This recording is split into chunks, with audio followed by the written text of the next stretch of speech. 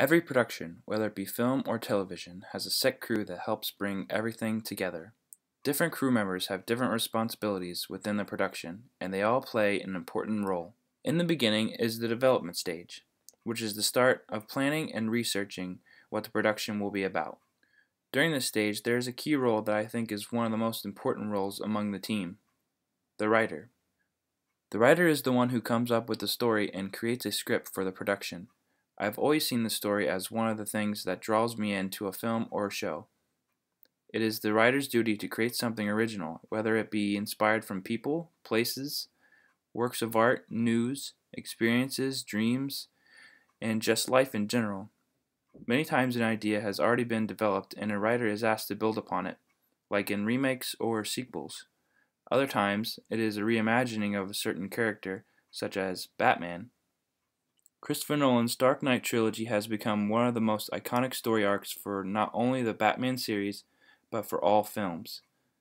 His stories in all three films showed a more realistic portrayal of the characters from the series. Also credited with many successful projects such as Memento, The Prestige, Inception, and Man of Steel, it's safe to say that he has accomplished a lot as a writer for films and will continue his work in many years to come. Now let's fast forward to the post-production stage of a production. There are many important roles within this stage, such as the editing team and the sound team. One particular role that I find to be especially important is the composer. A film composer's job is to provide a movie with a musical accompaniment. This means that they need to create music that blends with the dialogue and actions portrayed on the screen in order to create a mood. If accomplished well enough, the music heard can be recognized long after the credits roll. One particular composer has accomplished this many times.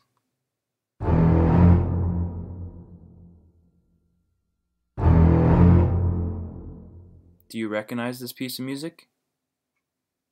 How about this one?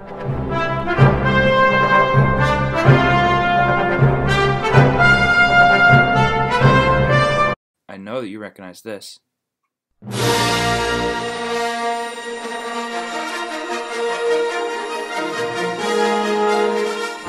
That's right, the composer I'm talking about is John Williams.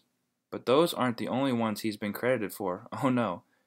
He's done the music for Close Encounters of the Third Kind, Superman, E.T. the Extraterrestrial, Home Alone, Hook, Schindler's List, Jurassic Park, Saving Private Ryan, Harry Potter and the Sorcerer's Stone, Catch Me If You Can, Lincoln, and many others. The man is a musical genius. As soon as you hear an opening to one of his pieces, you instantly know what it is.